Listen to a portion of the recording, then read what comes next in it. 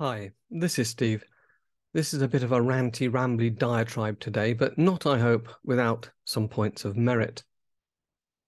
I watch Gardeners World. Yes, it's my age and middle-class upbringing, and I also subscribe to the Gardeners World magazine.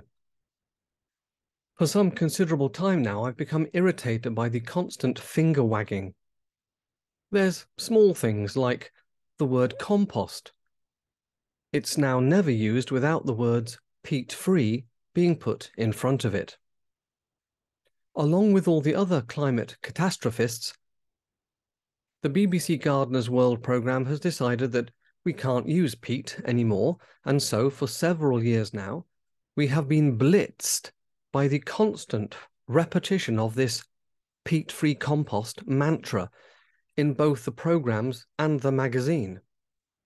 Then we get the comment or opinion piece in the magazine by the millionaire Monty Don, in which he constantly wags his finger at us about how we are desecrating the earth and destroying the planet.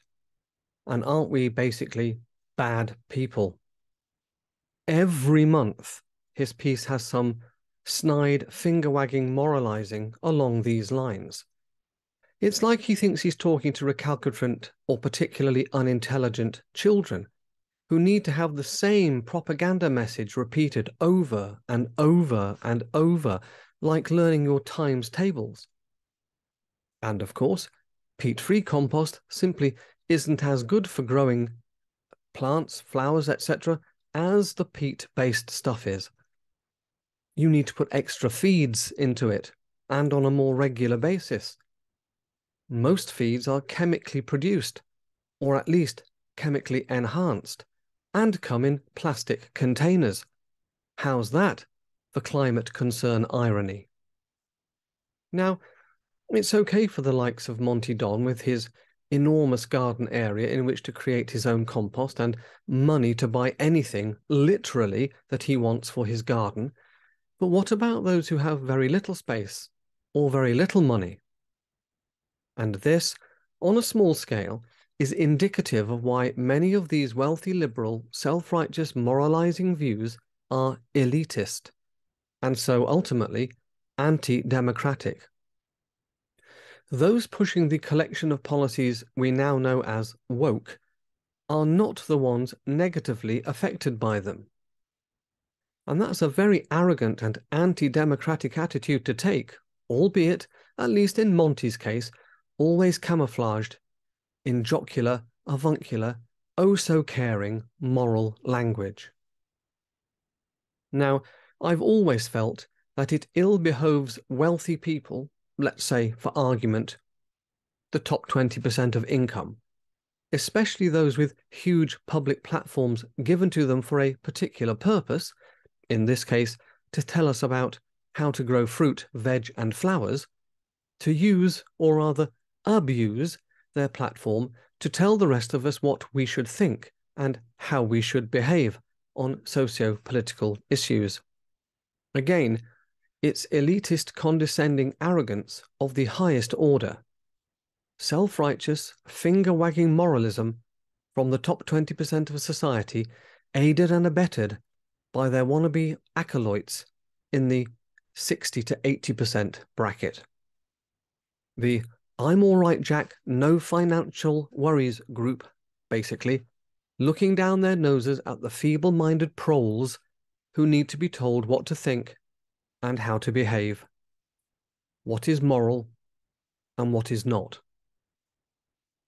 We saw this most obviously via the collusion in propaganda around COVID with all political parties, all officially appointed public health leaders and regulators, all media, both traditional and social, coalescing to spread, at best, exaggerations about the risk of COVID and about the effectiveness of their chosen policies. At worst, known and therefore blatant lies. For example, that the vaccines prevented transmission, when they don't, and indeed Pfizer never even tested to see whether or not they did.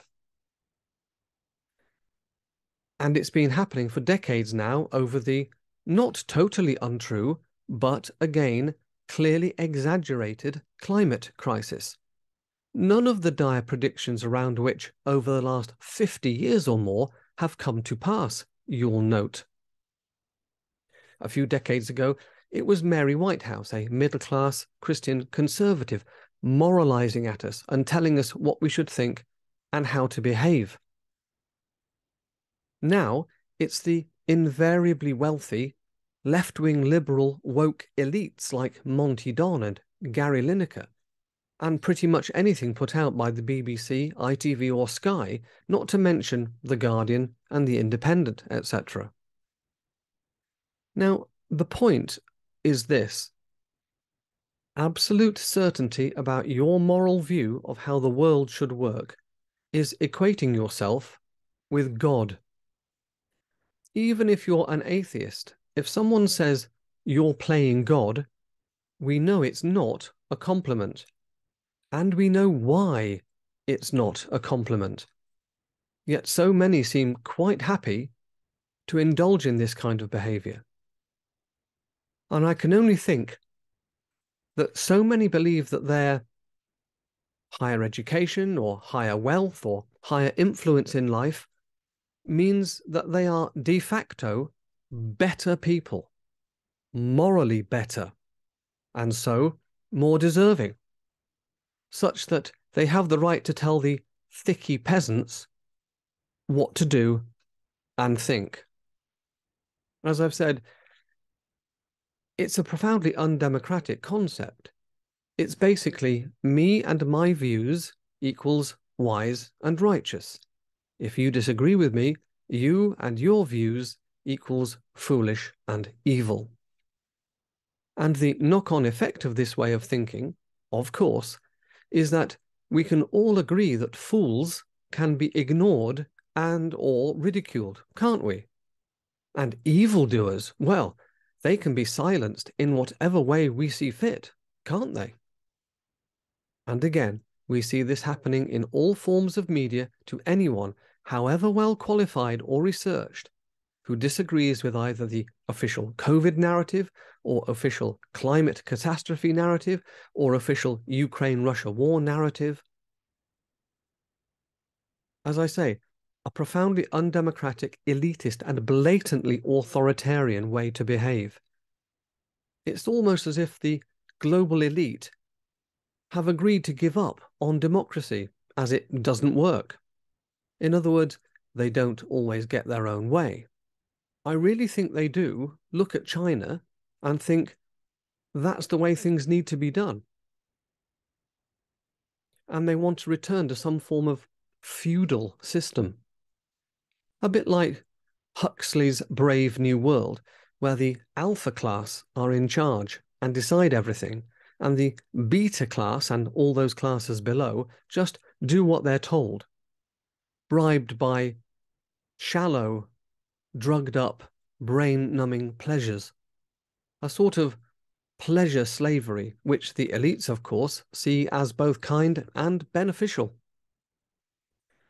The authoritarian nature of this way of thinking means that our public discourse is not, this is what I think at the moment, but you have a different view, which means I may be wrong. So let's talk and see if we can understand each other's position, and who knows, one or even both of us may shift our position, even if only slightly, and agree that, even in disagreement, neither of us are either stupid or a monster. No, I can't do that. That shows respect for the other person, which, of course, morally, at least, is ridiculous. This accepts the possibility of my own fallibility, that I may be wrong, that I can't be absolutely certain about my own righteousness, that I'm not, in fact, equal to God on all moral issues, which clearly I am. Instead, we get this arrogant, elitist, anti-democratic, self-righteous moral finger wagged at us on a daily basis via the media. Even programs or articles ostensibly about sport or cooking or gardening have to get in on the act, for act it is. It's very performative when you stand back and observe it objectively. And it is elitist because the downsides of the various policies these wealthy woke celebrities throw at us are always borne by the poorest, while not affecting them and their like-minded class in any meaningful way. But the really sad part is that the proponents and supporters of these top-down faux moral ideas have stopped thinking in the true sense of the word. Wedding yourself, cult-like, to an ideology and then using your mental faculties merely to continue justifying, without question, the tenets of the cult is not thinking. Simply speaking and behaving in dogmatic mantras is not thinking. Thinking involves self-reflection and introspection and self-awareness of your failings and inadequacies so that you may choose to improve. As I said in a recent piece, the link is in the description, it's making angry zealots of us all by forcing us to take sides between extreme and simplistic ideological positions. And that's both unnecessary, wrong, and profoundly dangerous. But those that behave in this moralistic, cult-like way justify it to themselves by telling themselves it's the morally righteous and the only morally righteous position. As I mentioned, any disagreement is not just mistaken, but evil. And being righteous, like God, remember, whatever they do or say is, by definition, good, whatever the consequences. Rather like the Spanish Inquisition or Puritan witch trials. The wrongness is so clear, rationally, objectively, but it isn't wrong if you've bought into a closed-minded cult theology.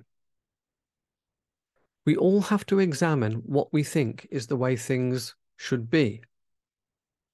We all have to step back and see the direction of travel around many of these supposedly highly moral ideas and, where we don't agree, be brave enough to say so. Now, I wrote this piece before watching a short soliloquy by the comedian Andrew Lawrence about this wealthy, liberal, self-righteous, finger-wagging, moralizing attitude.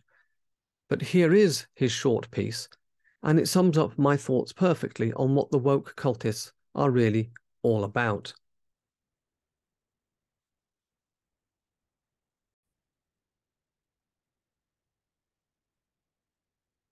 Now, a lot of people who've been labelled woke are a bit confused, aren't they? They say things like, I don't know why people call me woke, as if it's an insult, when what it actually means is being kind and having empathy and being a good person and having a social conscience. Well, no, it doesn't mean that. What woke means when used as a pejorative term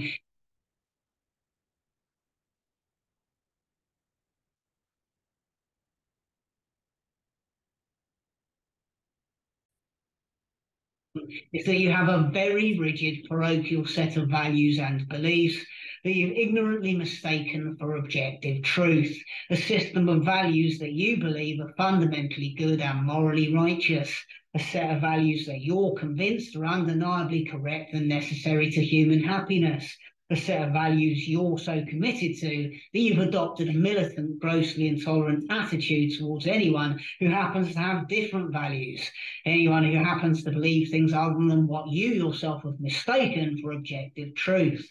The existence of people who don't share your values makes you so furious that you've convinced yourself that these are bad people who need to be shut down and punished.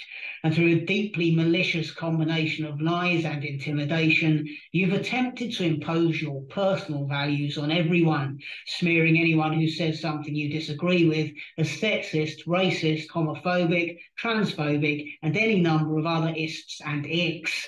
Through doing this, you've destroyed many people's lives and brought us all cultural impoverishment and social decline. Moreover, through a rabid commitment to an entirely irrational gender ideology, which you've convinced yourself is morally righteous, you've allowed predatory men to encroach upon women's spaces all around the world and openly engage in child grooming in public.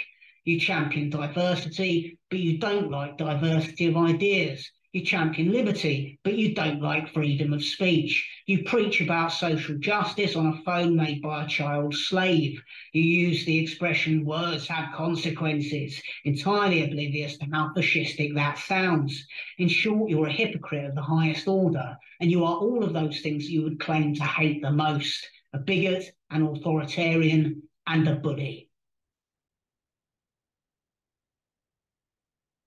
So thanks to Andrew Lawrence, and thanks for listening.